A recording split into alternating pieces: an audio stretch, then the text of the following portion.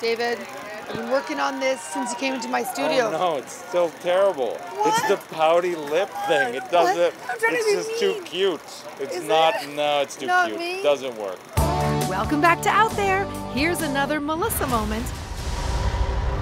And this thing you worried about, did it show up? Oh, yes. You did.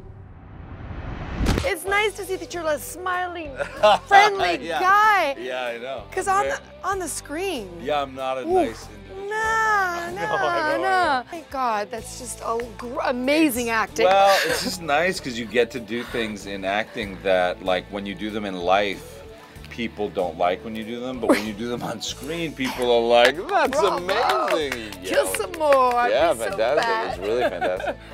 Listen up, ladies and gentlemen. Out there's a 5th century sorceress who wants to bring down the curtain on London and the world. Is there a look, a stare, a thing I should kind of, to kind of look, maybe sexy bad. I'd like to be sexy bad. I mean, I'm sort of lucky in the sense of I have this very sort of pronounced brow. Oh. But I would just really furrow the brow, you know what I mean? Right. Yeah, that's not bad. Not bad? That's not bad for the brow. I don't know about the pouty lip Oh, thing. no? That's not Yeah, working? Just furrow the brow and maybe show me a little teeth. Wow! I gotta worry about my jaw. Be my king. We belong together, you and I. Stay tuned for more Melissa moments, because we're out there.